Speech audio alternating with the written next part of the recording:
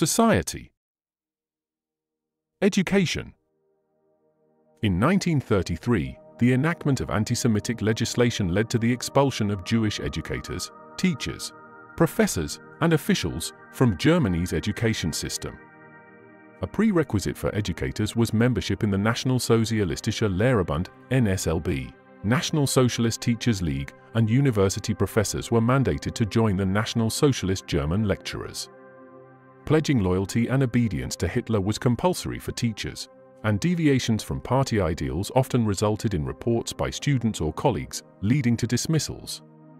Inadequate funding for salaries prompted numerous educators to exit the profession, causing a rise in average class sizes from 37 in 1927 to 43 in 1938, due to the ensuing shortage of teachers. Interior Minister Wilhelm Frick, Bernhard Rust of the Reich Ministry of Science, Education and Culture, and other authorities issued frequent and occasionally conflicting directives on lesson content, and approved textbooks for primary and secondary schools. Books deemed unacceptable to the regime were purged from school libraries. Mandatory indoctrination in Nazi ideology commenced in January 1934.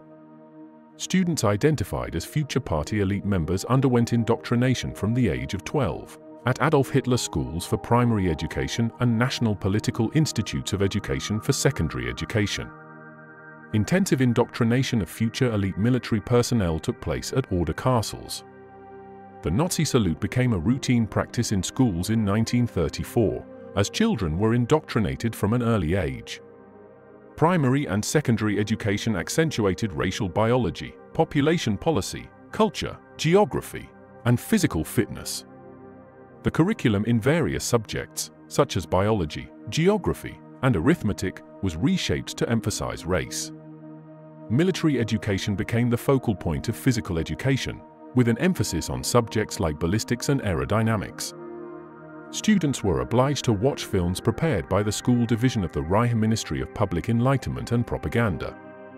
At universities, appointments to top positions witnessed power struggles involving the Education Ministry, university boards, and the National Socialist German Students' League. Despite pressure from the League and government ministries, most university professors did not alter their lectures or syllabi during the Nazi era, particularly in predominantly Catholic regions. University enrollment dwindled from 104,000 students in 1931 to 41,000 in 1939. Nevertheless, medical school enrollment surged as Jewish doctors were compelled to exit the profession, creating favorable job prospects for medical graduates. Commencing in 1934, university students were obligated to attend regular and time-consuming military training sessions conducted by the SA. First-year students were also mandated to serve 6 months in a labor camp for the Reich Labor Service, with an additional 10 weeks required for second-year students. Role of women and family.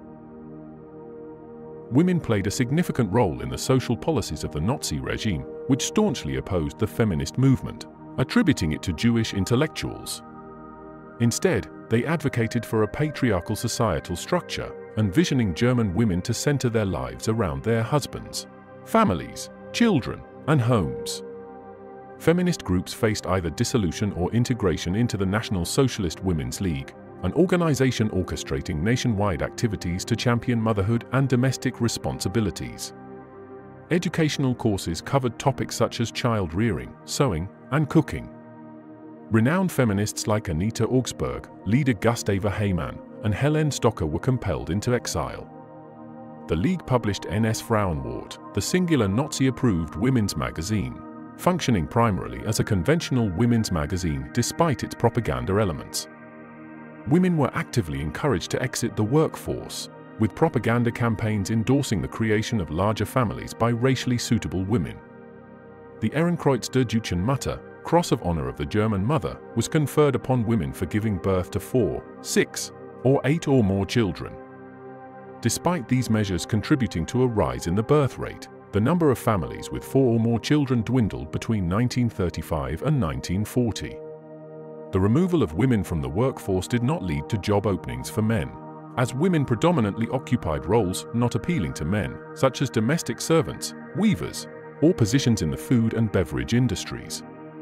Nazi ideology also impeded the extensive employment of women in munitions factories, resulting in the utilization of foreign and slave labor. Nazi leaders propagated the notion that rational and theoretical work ran contrary to a woman's nature, discouraging their pursuit of higher education. A law in April 1933 restricted female university admissions to 10% of the number of men, precipitating a decline in female enrollment in secondary and post-secondary schools. However, with men enlisting in the armed forces during the war, women constitute half of the post-secondary enrollment by 1944. The ideal Nazi woman was anticipated to be robust, healthy, and vital, embodying the image of a resilient peasant woman toiling the land and birthing sturdy children. Organizations like the Hitler Youth, Jung Madelbund, and Bund Deutscher Madel were established for the indoctrination of Nazi values, emphasizing physical education. The Nazi regime adopted a lenient stance on sexual matters and demonstrated sympathy towards women with illegitimate children. The Lebensborn Association, founded by Himmler in 1935, aimed to destigmatize illegitimate births, particularly within SS families. Existing laws against abortion were rigorously enforced, leading to a decrease in the number of abortions, although exceptions were made for eugenic reasons in 1935. Health. Nazi Germany initiated a formidable anti-tobacco movement grounded in groundbreaking research by Franz H. Müller in 1939, which unveiled a causal connection between smoking and lung cancer. The Reich Health Office implemented diverse measures to curb smoking, including the creation of lectures and pamphlets. Smoking was prescribed in numerous workplaces, on trains, and for on-duty members of the military. The government also addressed other carcinogenic substances like asbestos and pesticides. As part of a comprehensive public health initiative, endeavors were made to enhance water supplies, eliminate lead and mercury from consumer products, and encourage women to undergo regular screenings for breast cancer. Government-operated healthcare insurance plans were accessible, but starting in 1933, Jews were denied coverage. In the same year, Jewish doctors were barred from treating government-insured patients. Subsequently, in 1937, Jewish doctors were prohibited from treating non-Jewish patients, and by 1938, they were stripped of their right to practice medicine entirely. Commencing in 1941, medical experiments, many of them pseudoscientific, were conducted on inmates in concentration camps. SS Hauptsturmführer Josef Mengele, the camp doctor at Auschwitz, gained notoriety for his involvement in such experiments, resulting in the deaths of numerous victims. Concentration camp inmates were made available for purchase by pharmaceutical companies for drug testing and other experiments, contributing to the heinous acts committed during this dark period. Environmentalism. Nazi society displayed elements supportive of animal rights, with a significant number of individuals expressing affection for zoos and wildlife. The government instituted various measures aimed at ensuring the protection of animals and the environment. In 1933, the Nazis introduced a stringent animal protection law that influenced the parameters for medical research. Despite the prohibition on vivisection, the law faced lax enforcement, and the Ministry of the Interior readily issued permits for experiments on animals. Guided by Hermann Göring, the Reich Forestry Office enforced regulations mandating foresters to plant diverse trees, fostering the creation of suitable habitats for wildlife. In 1933, a new Reich Animal Protection Act was enacted to further address these concerns. Additionally, in 1935, the regime introduced the Reich Nature Protection Act, aiming to shield the natural landscape from excessive economic development. This legislation permitted the expropriation of privately owned land to establish nature preserves and supported long-range planning endeavors. Although some superficial measures were taken to control air pollution, enforcement dwindled once the war commenced. Religion. In 1933, when the Nazis ascended to power, Germany's religious landscape was predominantly Protestant, with around 67% of the population identifying as such. Roman Catholics constituted 33% and Jews made up less than 1%.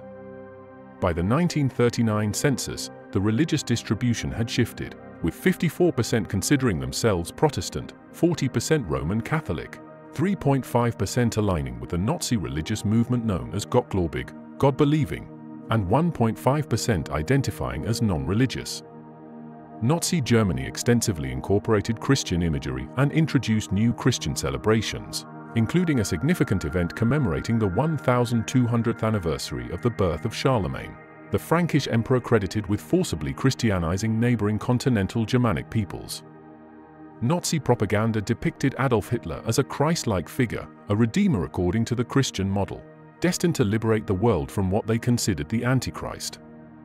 Through the Gleichschaltung process, Hitler aimed to establish a unified Protestant Reich Church by merging Germany's 28 existing Protestant state churches. Ludwig Müller, a pro-Nazi figure, was appointed Reich bishop, and the German Christians, a pro-Nazi pressure group, gained control of the new church. They opposed the Old Testament due to its Jewish origins and advocated for the exclusion of converted Jews from their church. Pastor Martin Niemöller responded by founding the Confessing Church, a faction within Protestantism that opposed the Nazi regime. When the Confessing Church Synod protested the Nazi policy on religion in 1935, 700 of its pastors were arrested. Müller resigned, and Hitler appointed Hans Kerl as Minister for Church Affairs to further control Protestantism. In 1936, a Confessing Church envoy protested against religious persecutions and human rights abuses to Hitler, resulting in the arrest of hundreds more pastors. Despite the church's resistance, by early 1937, Hitler abandoned his goal of unifying the Protestant churches. Niemöller was arrested in July 1937 and spent most of the next 7 years in Sachsenhausen concentration camp and Dachau. Theological universities were closed, and pastors and theologians from other Protestant denominations were also arrested. The persecution of the Catholic Church in Germany unfolded in the aftermath of the Nazi takeover. Hitler swiftly moved to eliminate political Catholicism, arresting members of the Catholic-aligned Bavarian People's Party and Catholic Center Party. By July, all non-Nazi political parties, including these Catholic parties, had ceased to exist. The Rhine Concordat Treaty with the Vatican was signed in 1933, despite ongoing harassment of the Church in Germany.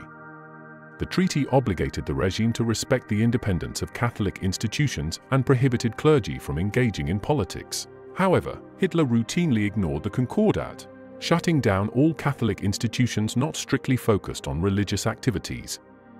Clergy, nuns, and lay leaders became targets, resulting in thousands of arrests on charges often concocted, such as currency smuggling or immorality. The Night of the Long Knives assassinations in 1934 targeted several Catholic leaders. Catholic youth groups resisted dissolution, prompting Hitler Youth leader Baldur von Skyrek to incite attacks on Catholic boys. Propaganda campaigns labeled the church as corrupt, public meetings faced restrictions, and Catholic publications were subject to censorship. Religious instruction in Catholic schools was reduced, and crucifixes were removed from state buildings.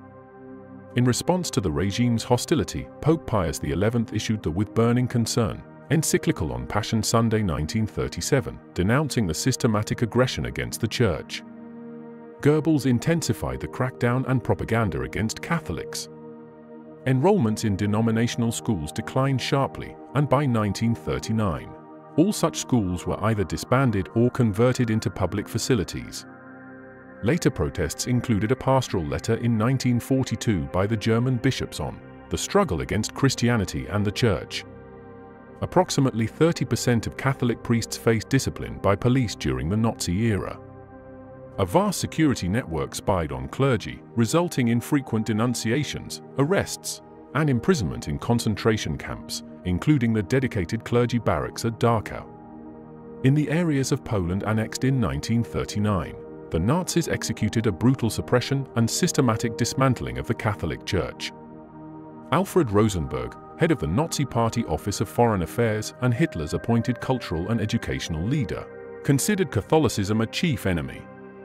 He planned the extermination of the foreign Christian faiths imported into Germany, intending to replace the Bible and Christian symbols with copies of Mein Kampf and the swastika in churches, cathedrals, and chapels.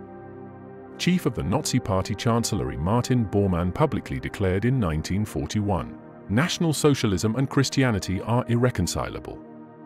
Other Christian sects were also targeted in the Nazis' anti-religious agenda. Thank you for watching, and if you enjoyed this video, please subscribe and share it. Your support is greatly appreciated, and you can find details on how to support my channels through PayPal and Patreon in the description box below.